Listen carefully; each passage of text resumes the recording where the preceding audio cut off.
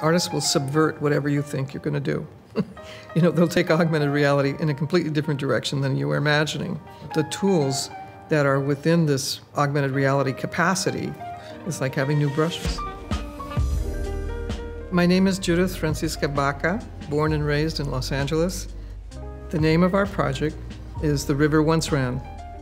I dreamt of like standing alongside of the river and running a stick down the chain link fence and it coming to life. I had a very clear vision about the fact that I wanted the river to come back. As I articulated it clearer and clearer and brought together the imagery, and there was a lot of creative people helping me figure out how to make it happen.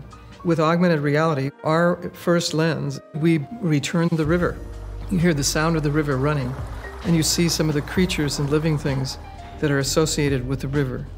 The idea is that if you can disappear a river, how much easier is it to disappear the stories of the people? So this is a recovery, and the recovery of the stories of the people.